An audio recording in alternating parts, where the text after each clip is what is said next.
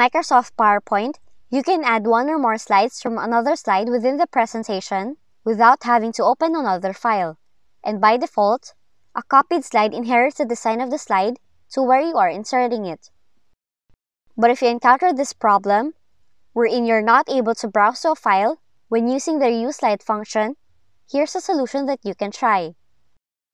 Launch first Microsoft PowerPoint and open a presentation or the presentation you're currently working on. Then you would have to disable some of the options by going to the File tab, select Options from the left pane, and then choose General in the PowerPoint options. Scroll down and find the PowerPoint Designer, and then uncheck the Automatically Show Me Design Ideas, and then select OK. Another option that you should disable is by going to the File tab again, click on Options on the left panel, then select Trust Center, and choose Trust Center Settings. Click on Privacy Options, and let Office connect to online services from Microsoft to provide functionality that's relevant to your usage and preferences.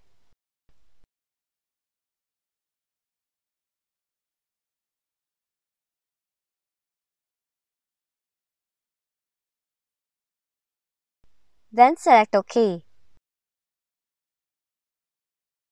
You might have to close PowerPoint and reopen after the settings are in place.